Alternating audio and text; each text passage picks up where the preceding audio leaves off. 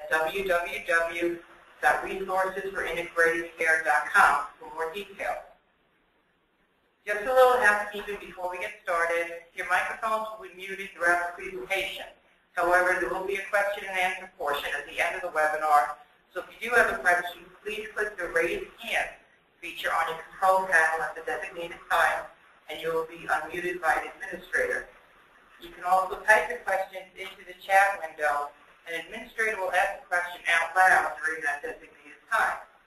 There will also be poll questions throughout the presentation. A window will appear with the questions that you can submit your answers at that time. At the conclusion of the webinar, a tab will appear in your browser prompting you to complete the evaluation survey.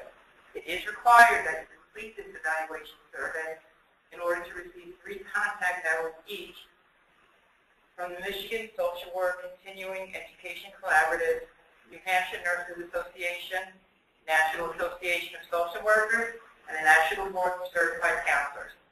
If you are unable to complete the survey at the end of the webinar, you will receive an email tomorrow with a link to complete the survey at that time, if you have not already done so. At this time, I'd like to introduce our instructors to you.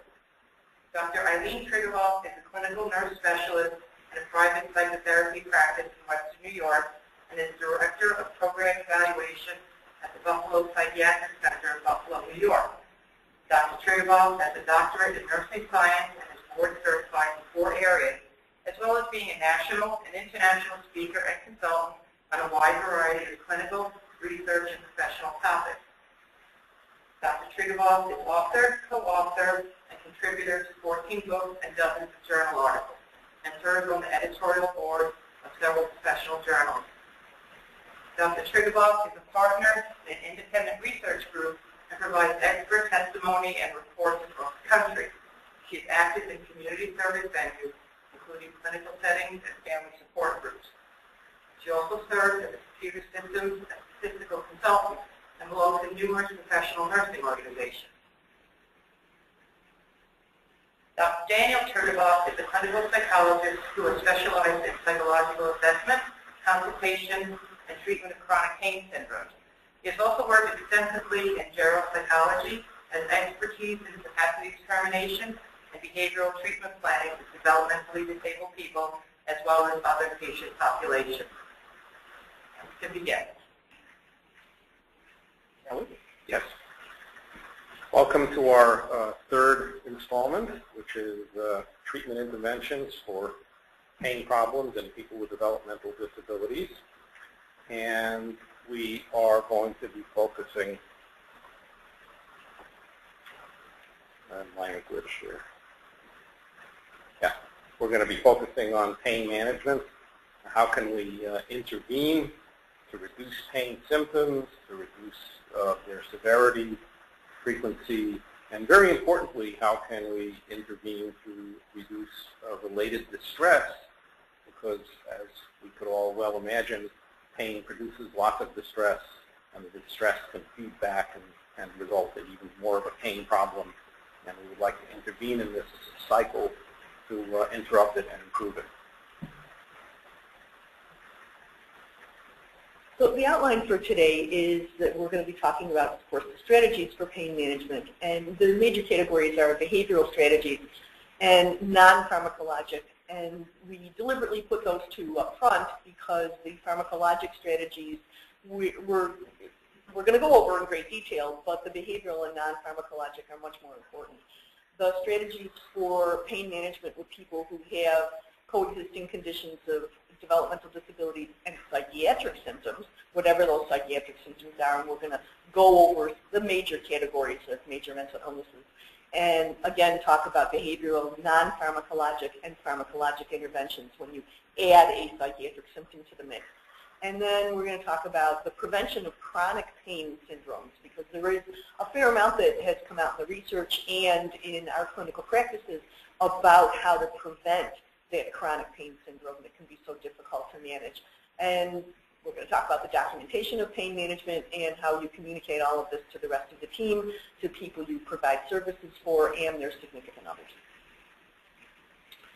So there are a couple of overall themes in our discussion today of interventions for pain problems with people who are developmentally disabled. And we would say in the field of healthcare that everybody, actually whether there is a developmental disability or not, has a right to have their pain effectively treated. And this rests on three considerations. Ethically, we're all bound, according to the ethical standards of our own profession, to provide adequate pain management treatment for people who are having problems with pain. The second one would be that the clinical effectiveness of any of the other interventions that we're doing with the people with whom we're working is going to be sabotaged if they have an unmanaged or inadequately managed pain problem. And legally, it's encoded in various places in the law that the people we work with have a right to have their pain symptoms effectively and adequately managed. So because of the importance of these responsibilities, when we work with people who are having problems with pain, whether developmentally disabled or not, we have to consistently and in an ongoing way ensure that we're adequately addressing pain symptoms. And this is going to involve ongoing efforts of training and learning, staying current in the pain management field, and it also involves effective communication among all of the staff who are working with any particular person. All the staff involved with the developmentally disabled patient, or with any other patient for that matter, are going to have to remain in touch with each other about what's happening with the pain problem, whether something needs to be assessed or reassessed, how is the treatment plan working, what modifications can we make in the treatment plan if we're finding that it's not working as optimally as we would hope. So coping with pain is not something that we are all imbued with when we are born.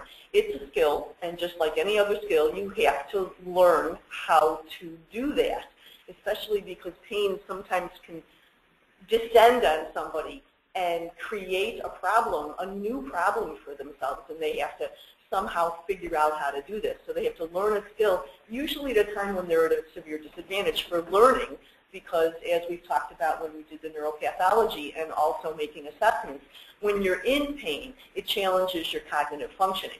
So we're asking people who have pain, hey, here's something new for you to learn while you're having a problem. So it's a new skill set, and we have to give people some room to absorb something like that kind of demand, while they're already challenged in a cognitive and physical way. So some individuals might have advantages in coping with pain. They have high pain thresholds, they have something happen to them, and they don't really feel it as acutely. Of course, there are people at the other end of the spectrum where even a very minor pain, like a paper cut, is a major problem. But let's stick with the advantages. There are people with positive attitudes. All of the research shows, and consistently for many years, that regardless of the source of the pain and regardless of whatever else is going on with that individual, if you have a positive attitude, you're going to do a whole lot better with whatever is tossed your way. And then some people have excellent focus and good control over their thoughts and their feelings. So these people are going to be able to respond better to a cognitive behavioral program. They're going to be able to be, they're going to have an advantage in learning new skills because they have good focus. But the rest of us have to learn how to perform this skill even though there might be a disadvantage. So in learning to cope, any learning process is maximized when the advantages of the individual are capitalized upon, and there are workarounds for any disadvantage that the individual might have. So for example, if we know somebody has a great deal of visual dependence, they have to see something in order to have it absorbed into their cognitive processes, then that's an advantage because there are a lot of visual cues that can be used. But the disadvantage would be that their auditory processing might not be as good. So we're going to do a workaround and depend more on visual cues for that individual so that we can minimize the disadvantage the person has. And of course, we all know that people who have a developmental disability, regardless of what the diagnosis is, can and do learn how to cope with pain.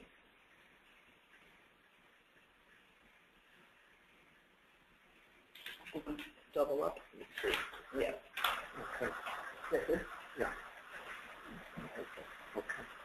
So we're going to talk in a more extensive way now about behavioral pain management. And that is a particular approach to pain problems, and intervening with pain problems.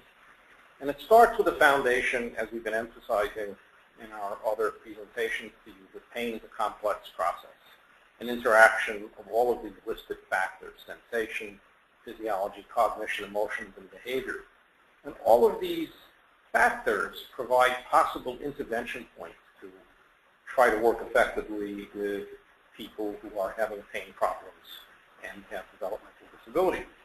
So when there is a sensory function or sensory processing function involved in the pain problem, it is sometimes possible to do sensory function training or retraining in a way that can have a positive impact on a pain problem. When physiological factors are involved in pain problems, often things can be done with medication. The other excellent Dr. Triggerloff will be providing greater detail on that. When there are thinking or feeling, cognitive or emotional factors involved in pain problems, there are cognitive behavioral interventions. There's providing people with the opportunity for catharsis or talking about their feelings about the pain symptoms. There's use of empathy and extra support that can address those factors. And when there are behavioral factors involved, there are behavioral treatment interventions that can be useful. So in this context, what we're talking about with behavioral factors is that we find that pain problems and the way people talk about and complain about pain is affected by the kind of reinforcement that they get. So if a person in some way or other, and there can be many different ways this can happen, is getting positive reinforcement for the pain symptoms they're complaining of or having a problem with pain, it might be hard to imagine that that could happen, but we're going to go through a number of different ways that actually that can happen. And then there are opportunities to intervene in those behavioral processes as well.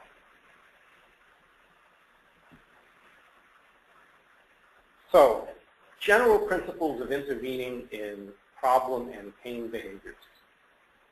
We strongly rely on behavioral observations. And we do this because we think from the perspective of behavioral pain management and behavior management in general, that all behavior has a function, including behaviors of complaining of pain or demonstrating pain or crying out. All of those behaviors have a function. And generally the function is to get something that the person wants more of, or to have less of something that the person does not want. In the case of pain, pain behaviors have the function of seeking to get less pain and more relief. And we also think that all behavior is a response to a situation or a circumstance or a set of events or something going on in the person's environment just prior to the time that they engage in the behavior. So we say that there are antecedents to behavior, which means what comes just before the behavior, and that behavior is a response to the antecedents. And we say that there are consequences of the behavior. What is its function? What does this particular behavior get for the person doing the behavior? And in the case of pain, what does the developmentally disabled person get in some way or other when they complain of pain or demonstrate or manifest pain symptoms? Even for self-injurious behavior, a person might be injuring himself, cutting himself or herself, burning themselves, striking their heads against the wall, and so forth. We think that there are antecedents, factors that come just before the self-injurious behavior, that the self-injurious behavior is a response to, and there are things that happen just after the self-injurious behavior, which can give us a hint as to what the function of the self-injurious behavior might be, whether it's getting attention from staff or providing some internal sensations that were felt to be needed at that point. So all behavior is a response to what came before, and all behavior has a function. it alters what happens just afterwards in some way that the patient experiences as positively reinforcing. So in order to figure out what is the function of the behavior and what was the behavior a response to, we have to do a behavior analysis. And so we're going to observe very closely the pain complaints and pain-related behaviors of the developmentally disabled people with whom we are working that have a problem with pain, and we're going to ask, what is it a response to, and what function is it serving, by observing what happens in the environment. And after making those careful observations, we're going to generate an idea or a hypothesis of how can we intervene with this person that we're working to help them alter their behavior or acquire skills or cope more adaptively with the pain problem as they might continue to have it. And we would then be designing a plan where the person might be taught skills or helped to alter their behavior, and we're going to want to give them a lot of reinforcement, praise, attention, positive feedback when they're able to engage in the more adaptive behavior in response to pain. And because this is a complicated process, it's frequent that the first time we design the behavior plan, we don't end up designing a plan that looks like it looks when it's fully effective. Or to say this another way, frequently changes are necessary as we try things out in the behavior plan and we see what's working well and what might not be so working well. So we have to expect that we're going to have to modify it and go to Plan B and Plan C as we observe the results of what we're trying to do with the behavior plan. So as part of a behavioral analysis, we're of course doing a behavioral analysis of pain or of pain behavior. We'd like to take a look, how is the pain expressed? Verbally with words, vocally with sounds, facial expressions, certain kinds of movements or holding the body in a particular way, increased activity, underactivity, physiological responses like irregular breathing or facial flushing, differences in the interactions that person might have with others when he or she is in pain. And we would like to observe, furthermore, if there is any anticipatory behavior prior to the experience of pain. So, for example, a developmentally disabled person might be scheduled for a medical procedure or an evaluation procedure, and they might experience some discomfort with that procedure, and do they start communicating that discomfort even prior to that procedure? Or is the person complaining of pain or expressing pain during certain kinds of activities, and what are those activities? Is the pain expressed after the activity? Is it expressed repeatedly, chronically? And is it associated with certain psychological or even environmental events like change in circumstances, a fear, a startle response, irritability, or sadness or depression? And again, when we look at these behaviors that communicate pain, we are trying to ask the question, what are these behaviors responding to? What were the antecedents to the behavior? And then from our observations, what are their functions? What do they get? What do these communications get for the patient that they might not be currently getting in any other way? Frequently, we're going to be focusing on who pain is experienced with, who's around when the person complains of pain, and where are they or what are they doing when they're experiencing the pain. And you might notice that these are factors E and I, environment and interaction, in the MESIP framework. And that's because we often find that environmental and interactional factors play strong roles in how well a person is doing, whether developmentally disabled or not, and coping with pain. And we might also intervene with environmental and interactional treatment plans that are less intrusive than intervening with a medical issue or a psychiatric issue.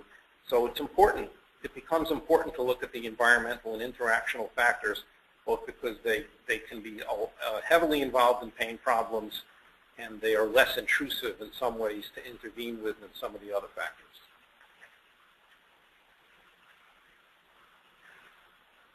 So after we do the behavioral analysis of the person's pain symptoms, we want to develop a plan based on the behavior analysis. And there's some general principles about behavior plans to manage pain.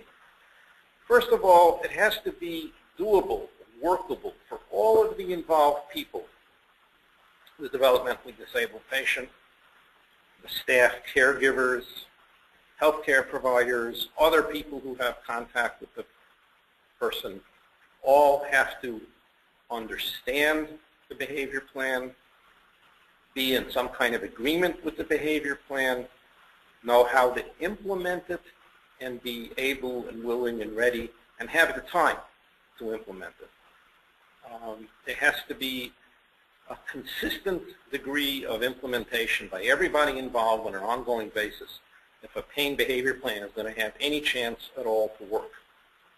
And we also have to have, as a part of that behavior plan, ongoing monitoring to see how well the plan might work or might not be working. And to give a quick example of a behavior plan of this sort, we had a 67-year-old male patient with autism, and he had a problem with shoulder pain and depression. So he was being treated with Cymbalta, which is an antidepressant medication that also has some impact on pain symptoms, and also the pain medication Lyrica on a regular scheduled dose. And this person was in a socialization group that ran from 2 p.m. to 3 p.m. And we noticed that, or we were called in on a consult because it was noticed that his shoulder problem seemed to get a lot worse during the socialization group. He would start complaining that his shoulder hurt. Staff had to intervene with him. Not infrequently, he would have to leave the group to get an assessment of what was going on. So when we looked at this through the MESIT framework, medical, environmental, sensory, interactional, and psychological, and we then did a behavioral pain analysis. What is the behavior a response to, and what is its function? It seemed that he didn't like the socialization group. That wasn't a particularly good experience for him. And the function, at least in part, of the complaints of pain during the socialization group were to get out of the socialization group. So as a part of the behavior plan, we had other groups that were running. There was a music listening group that he liked a lot better, so he began to go to the music listening group instead of the socialization group. And we also set up a daily time. Every day at 5 o'clock, he talked to a staff member, and he could depend on doing so about what was his pain like that day. So instead of having the feeling that if he didn't complain of pain when it happened, no one would be listening, he had a daily scheduled time to give a report about what was going on with his pain symptoms. And we asked everybody and participated in giving him a lot of positive reinforcement when he was able to stick with that plan, and also made sure that he was getting enough staff interaction when he wasn't complaining of pain, so that it wasn't the case that the only time that he got any significant staff interaction was when he was complaining of pain.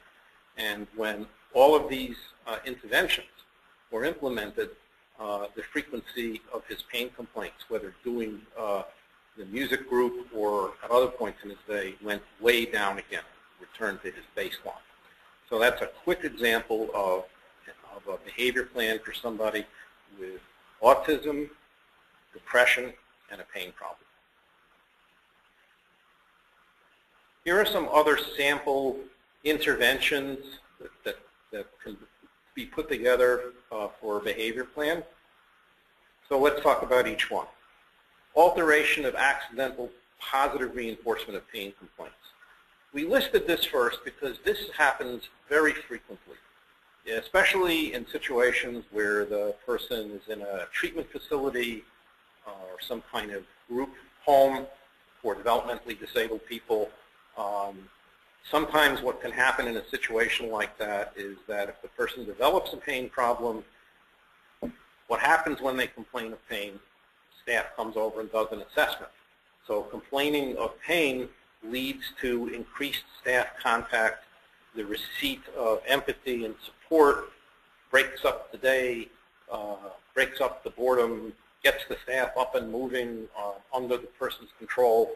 So all of those things can be positively reinforcing and can happen by accident because as staff members we have to evaluate and assess when somebody complains of pain, and we're not actually meaning to positively reinforce the pain complaints or focus on pain, but that can happen.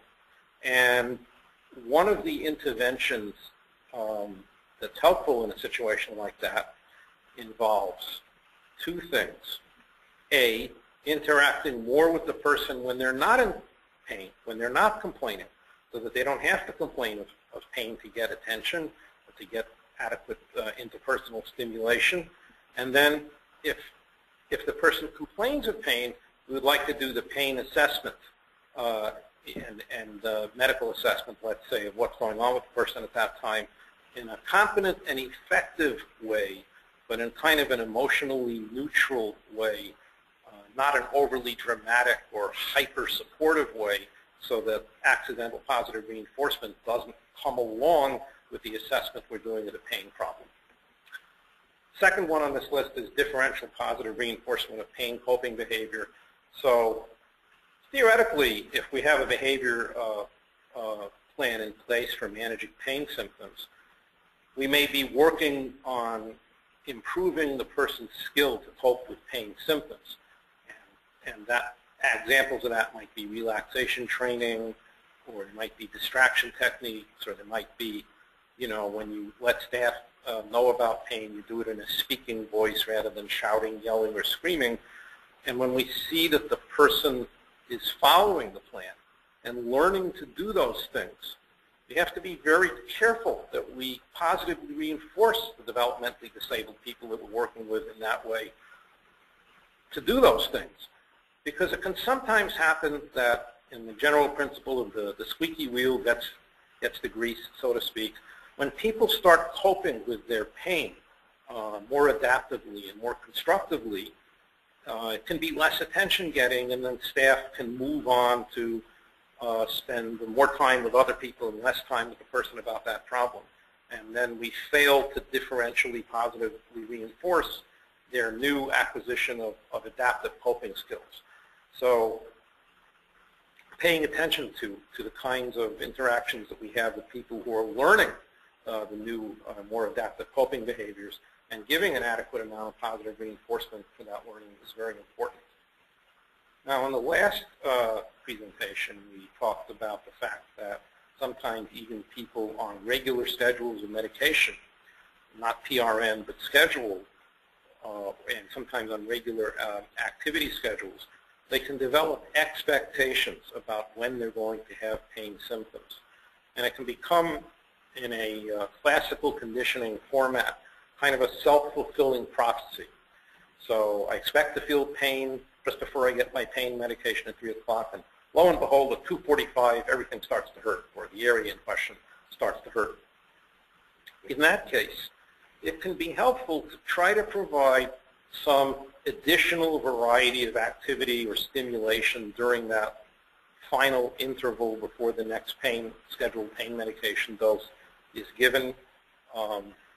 Arrange for some different kinds of stimulation to be going on, distraction, or casually talking with people, and sometimes disrupt the buildup of those expectations.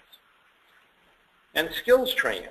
The other mysteriously compelling and wonderful Dr. Triggervoff indicated that developmentally disabled people, like everybody else, can learn. And they can learn things like different kinds of relaxation training, and they can learn more adaptive ways to cope with pain, more adaptive ways to express it, distraction techniques, altered self-statements, variety of cognitive behavioral techniques can be useful in learning. And one of the things we have to think about when we're trying to do skills training is How does the person that we're working with learn best? Because some people learn best when they can have a chance to do a lot of interacting, and the learning is like a conversation back and forth, and there are questions and answers. And other people learn better when it's more of a didactic or a formal format where they listen to the teacher or the person trying to help them with the skill and save the questions for the end, or maybe some people don't even like to ask that many questions, but just get the instruction. So we have to think about who are we working with, what is their preferred learning style, how we can figure that out in part by seeing how they've learned other things that they've had to learn and being in the unit or being involved in the treatment program, and try to apply that knowledge to learning the skills needed to cope with pain more adaptively. So in addition to all of the behavioral pieces that the magnificently wonderful Dr. Trinidad mentioned, we're just going to continue on with non-pharmacological strategies for pain management. And using a behavioral intervention has the opportunity to really work well while it decreases any complications that can happen. You start dumping another chemical into any of us, and it can introduce a whole other set of side effects and interactions with other medications, interactions with food, interactions with fluids, time of day, what our normal biological clocks are doing, our normal metabolic systems, our diurnal systems. So sometimes we have to. It's compelling sometimes to just add a medication. But just consider some of the non-pharmacologic strategies and what's needed for that. So before instituting a behavioral plan, you have to take a look at, as the other Dr. Triglav had mentioned, what are the pain causes? And those definitions are potential. So for example, if the person realizes that something is going to hurt them, like they're going to have a physical therapy session, or they're going to have their blood drawn, or they're going to have to get up and do some kind of an exercise, and that hurt before. And so the person is going to have a potential pain reaction where they fully expect to have pain for something that hasn't happened and is not happening right now. But they might very well have a potential expectation, an expectation that the pain is going to be there. I'll add to the potential category many people who have developmental disabilities have had trauma experiences. Many people in the general population have had trauma experiences. The people who have developmental disabilities, regardless of the extent of it, have slightly more trauma rates than people in the general population. And when you've had trauma, the chance of getting triggered is very real. So the potential to have a pain experience is heightened if somebody is traumatized. Then there's the logical category. And everybody has a certain logic that they function within. So if the person says to themselves, well, this hurt before, it's going to hurt again. And even if that pain only happens intermittently, it reinforces and conditions the individual so that they have a logical system set in place and they're going to have these pain experiences. There are actual pain experiences, and that doesn't even warrant a great deal of explanation. The person has an ongoing and proven pain experience. But there's also environmental situations for pain that have to be taken into account when you're doing pain management. And we've had this happen a couple of times. You know, somebody would be complaining a great deal about having pain when they were watching TV in the living room of the residence that they're living in.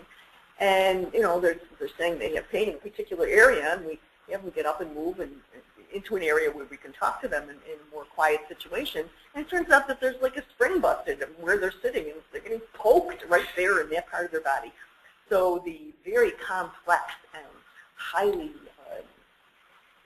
sophisticated fix that these consultants put into place is, you know, to replace the cushion on the couch. So take a look at some of the environmental factors that can be going on. Sometimes you would not necessarily know there's an environmental feature going on because you don't have the situation that the person has. Let's say somebody has some cervical or even lower back disc problems, like a disc is bulging, or they have some twisting going on in the vertebral column. And if a cold draft hits them, they're going to go into a muscle spasm. And a cold draft might not be a problem. As a matter of fact, it might be very refreshing to most people. But this individual could have a great deal of pain as a result of an environmental feature. So some non-pharmacological strategies for dealing with these pain situations. First of all would be a comfort box, comfort bed, comfort carts. Just in general, the theme is you're trying to establish a pathway for the individual to reach, that they can go get something that's going to be comfortable for them. So in that comfort box, for example, might be something that addresses their sensory issues. Very recently, and I think we mentioned this in the assessment piece, we noticed that about a 32-year-old woman who had Down syndrome was very attracted to a microfiber scarf that one of the staff members had on, and she was touching it and getting a great deal of calming out of that. So into her comfort box went a microfiber piece of material. So anything that the person can really enjoy or be distracted by or be interested in that can help them deal with their pain should go in their comfort box. And everybody has something a little different along those lines. Sensory experiences, some people they really need to have some tactile experiences. So, for example, you just take one of those plastic grocery store garbage bags, and you crumple up newspapers and stuff them in there, tie a knot in the bag, and they can just toss it from one hand to the next. And if they drop it because they don't have good dexterity, it's no big deal. It's not going to break anything because it's light. And also, if they drop it, it's not going to go rolling under a couch or a table where the person has to go seeking it. It's just going to lay there, plop. So those kinds of sensory experiences can be good. Stroking something that's pleasant for them feels good. But I'll also put in the sensory experiences that sometimes people are tactily oversensitive, hypersensitive, and they really can't have something like massage, that might be too distressing for them. But they can do some self-massage, and I'll talk about that in a minute. Anything that's going to distract them from their pain, their favorite musical, music, listening to music. We have somebody who very much likes, because it's a rap group and I'm not big into that. I forgot. But anyway, when she's having a hard time, she knows to turn on that particular group's music because it really helps her. The rhythm distracts her and it helps her to focus on managing her pain. And then biofeedback, which is a highly effective method where you can teach people at very many levels of intellectual ability and disability to change their physiological experiences. So a behavioral plan can contain components depending on the person's tactile sensitivities and their tolerance levels. Some pain is very responsive to ice. Some pain is very responsive to heat. The same exact pain can be heat and ice responsive at different times. So you have to have some options available. Acupuncture, not quite as often do we use acupuncture, but acupressure can be very helpful. And I'll roll this into the massage as well. There are a lot of people who have developmental disabilities have luxury funds, and with those luxury funds you can get a massage therapist who is specializing in people who have developmental disabilities to come in and do special massage. But if somebody is hypersensitive, they certainly might not want somebody else to massage them. But it doesn't have to be a full massage. We have one massage therapist we work with who teaches people how to do self-massage, especially when people are stressed. Having this web between the thumb and index finger, just very gently increasing the pressure and then decreasing while you're rubbing in a small circle, that somebody can do to themselves as much as they can tolerate. And so the massage therapist can sit next to them and teach them some things about it. But there's also something called a TheraCane. And it's a cane. It's shaped, it has a big kind of crook to it, and it has knobs that stick out of it. It's not expensive. I think it's like $15 or something like that. And the individual can do it themselves, or somebody can do it for them. And it identifies the trigger points, or when we're especially stressed, we call them trigger box points, where the tension and the calcification actually accumulate, and you get a lump in the muscles. And the muscle fibers are supposed to glide along each other, but when you have this spasm or some calcification or even lactic acid built up in the muscle fibers, it causes a little bit of a jam up in the process, and the muscle fibers don't glide, they kind of jam up and snag on each other. And if you have this Theracane, you can give yourself a massage right where that trigger block point is and work it out so that the muscle is less painful. There's ultrasound. Usually a physical therapist will do this, and it's a wand. It's not very big. It's not very scary, where there is an increase of very small vibrations that can increase the heat in the area. And that increases the circulation to the area, which promotes healing, but it also creates some relaxation of the muscle fibers because cold tends to slow them down and heat tends to move them around a little bit. So it's almost like giving an internal massage. You're using the ultrasound to create some heat if you do that. And that can be pretty helpful for people. The TENS, which is a electrical nerve stimulator, usually have 4 pads, conductor pads, and it's attached by a wire to a little pack where you set the settings, and you increase it just so that the person starts to feel the pulse. And you can wear that for an hour, you can wear it for 10 hours. Usually an hour is a good way to get it going, and it actually interrupts some of the pain signals that are going on, and it's not a medication.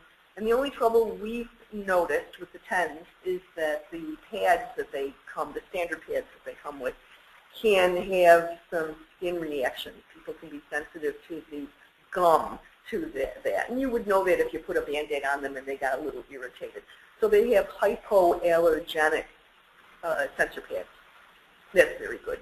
Vibration, usually from a massager, and cushioning and splinting, putting a cushion, let's say somebody has lower back pain, when they're sleeping, you can have a pillow in between their knees, or there's pillows that have almost like a ace bandage kind of thing, but it's like a sock all the way around it, and you glide it up the leg, and it just stays there in between the knees. So if you roll over, it doesn't fall out, and you have to go searching for it, and it disrupts your sleep. So that's another way to deal with the pain. Breathing exercises, teaching people how to breathe properly. We usually know how to breathe in and out, but to breathe properly as pain management is to breathe in to the count of 4 at the very minimum. 8 would be better. And when you breathe in, your stomach goes out. And then to hold it for a count of 4 or a count of 8, build up to it. And then to exhale as if you are squeezing toothpaste up a tube, so that your stomach is going to go in as you're exhaling. And those breathing exercises can be very calming.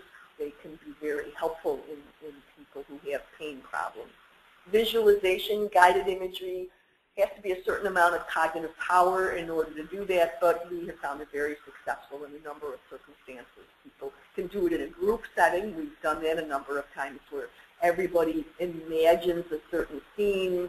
We check ahead of time to make sure the scene is not disturbing to anybody for any triggering purposes. Art and journaling, there should be a comma there.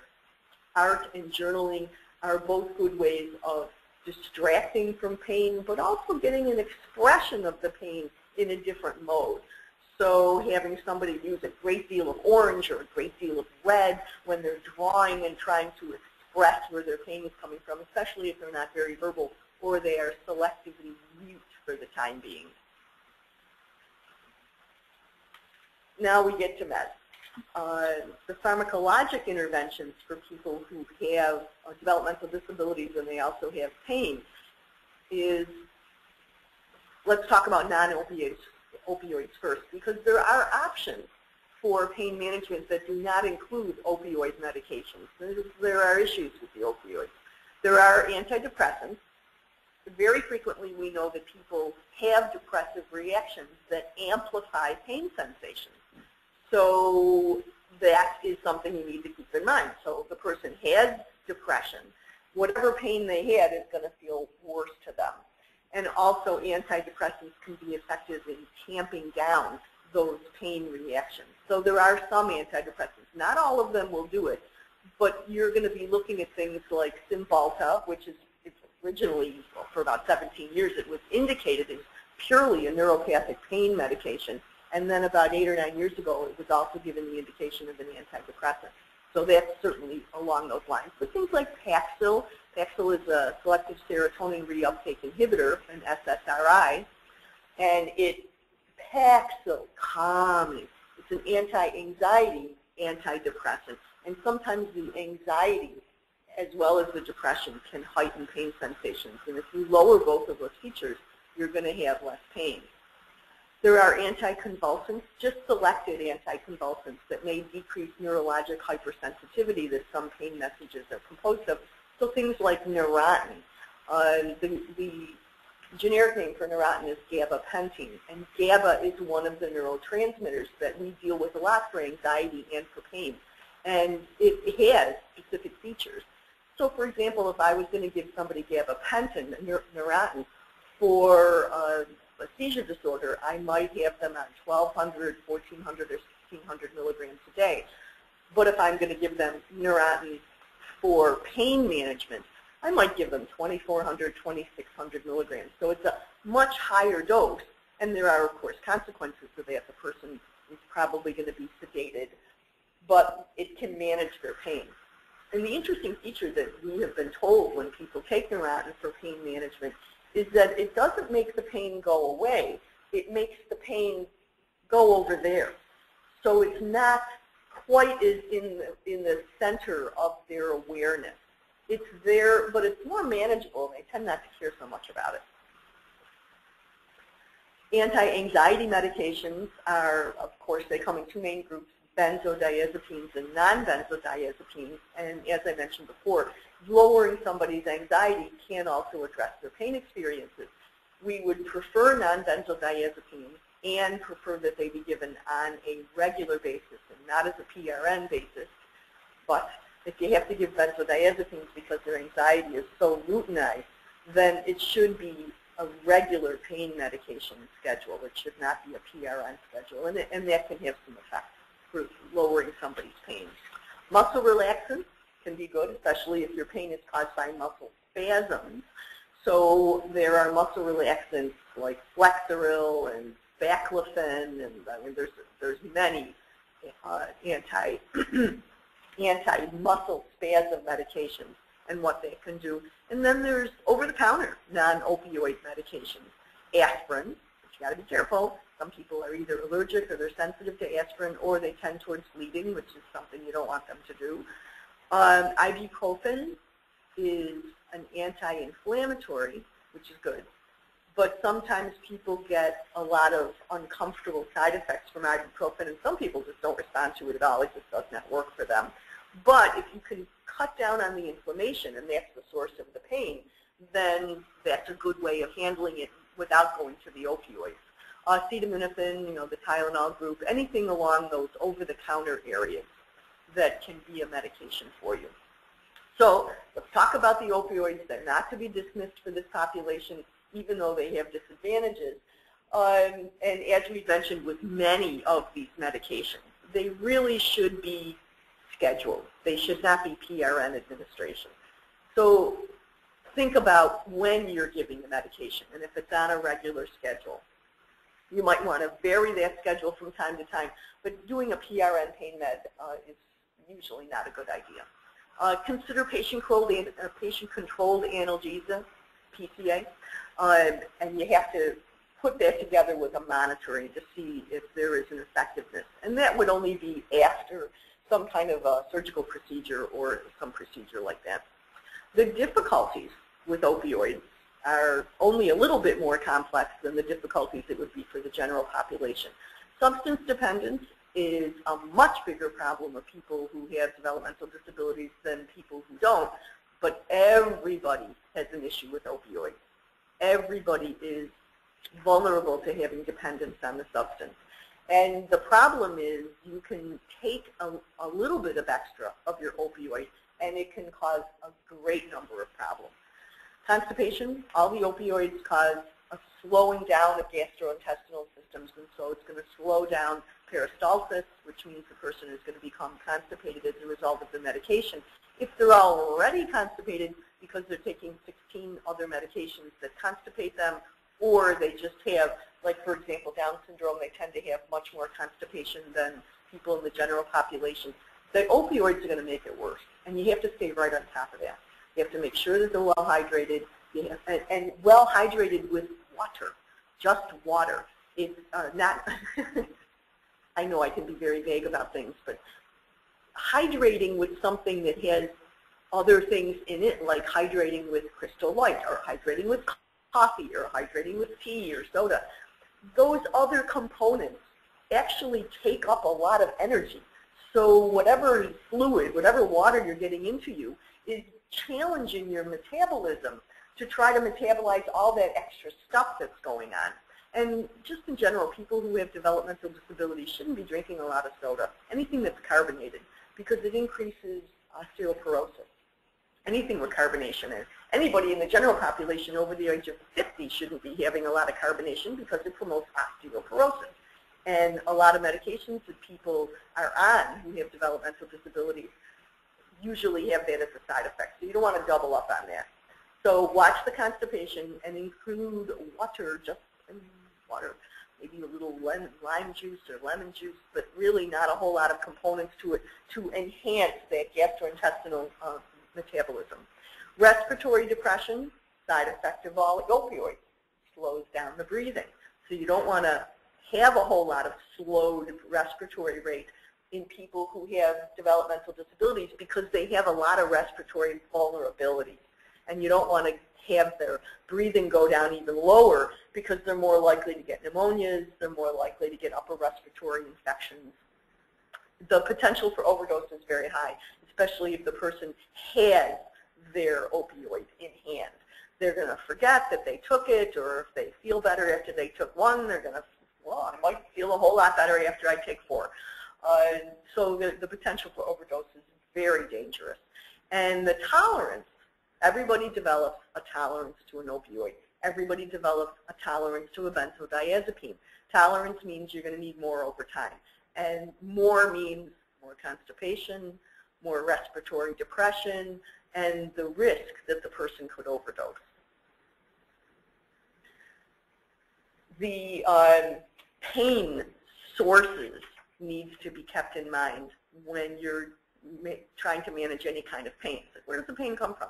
If it's acute, if it's procedural, if they just got post-operative, you know, they just had a surgical procedure of some kind, that pain is sometimes easier to treat because we know exactly where it's coming from, we know why it's there, we know generally what's going to help it and how long it's going to last.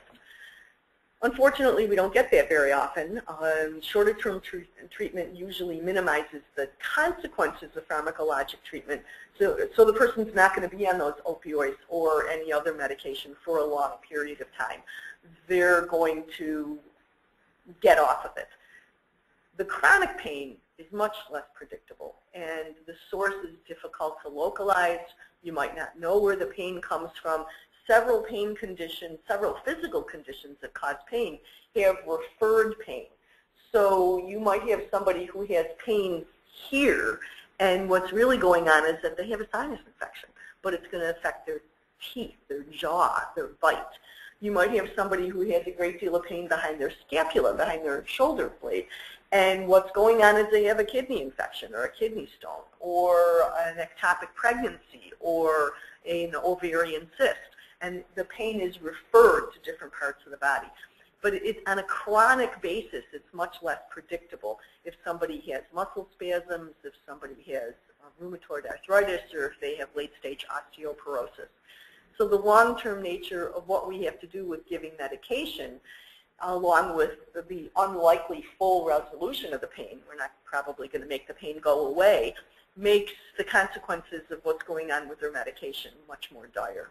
And I'd like to throw in 2 additional considerations about medications and medical measures for pain management. One is that, particularly when we're working with older developmentally disabled patients, many times there can be a very slight increase in bacteria in the urinary tract, and you do a lab, and it doesn't technically classify as a urinary tract infection, but it may be running at the high end of what's regarded to be the normal range. And our experience, older patients, whether developmentally disabled or not, who that happens to, become vulnerable to a wide variety of disturbances, including psychiatric, emotional, and also increased pain symptoms. So as part of the M in MESIP, when there's increased pain, and particularly if the person has had a prior history of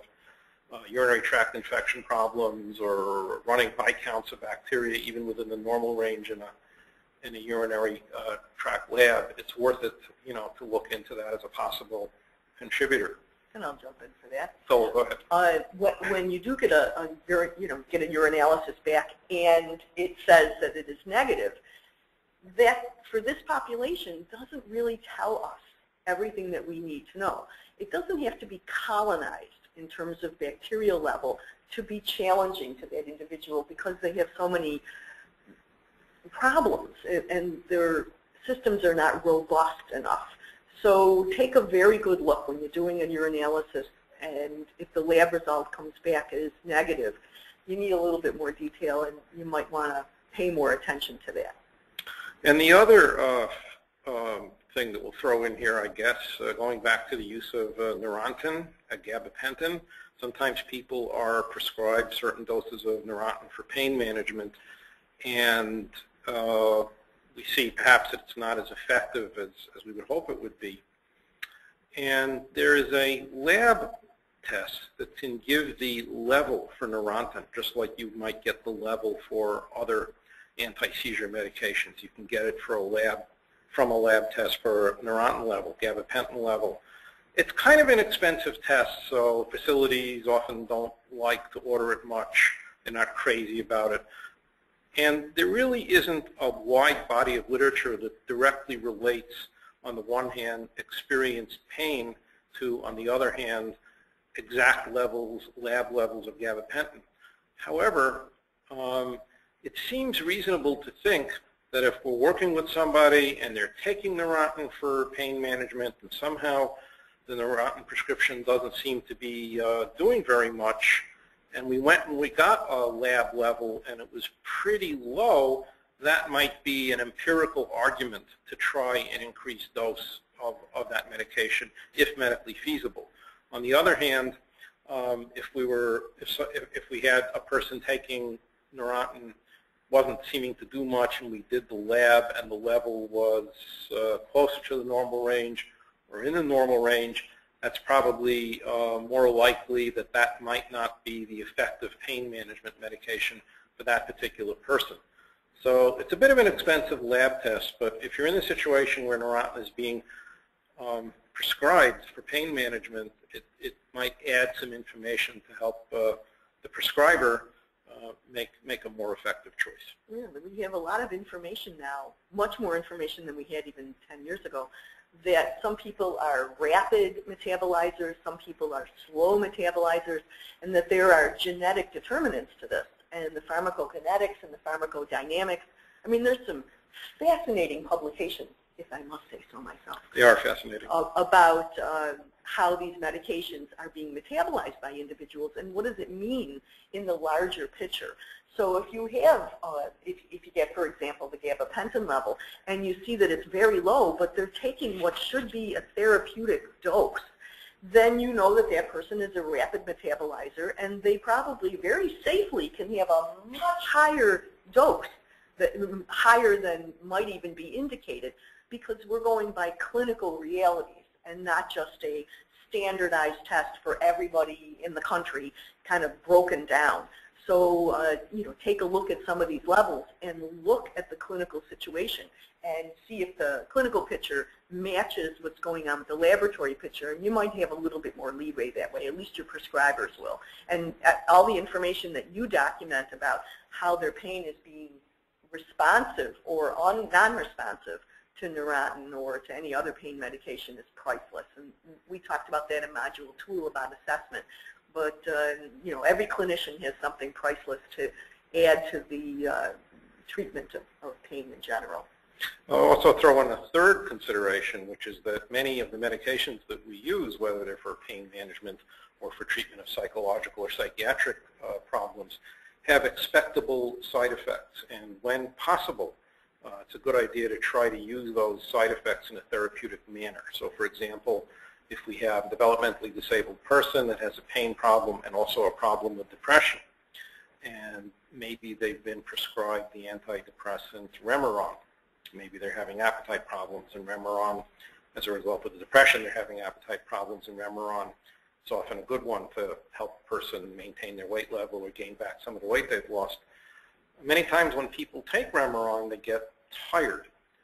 And if we're working with somebody whose pain symptoms are keeping them awake or not at night, or their depression is making it more difficult for them to sleep, or both, be a good idea to schedule that dose of Remeron right at bedtime.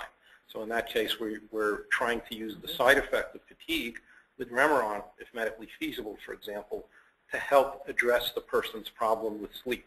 So it's worthwhile if we're working with somebody that has a pain problem and maybe other problems where there's a range of medications being prescribed, to think about what are the expectable side effects of these medications, and how can we think about dose scheduling, time of day, frequency, and so forth, if possible, to use some of those side effects in a therapeutic manner.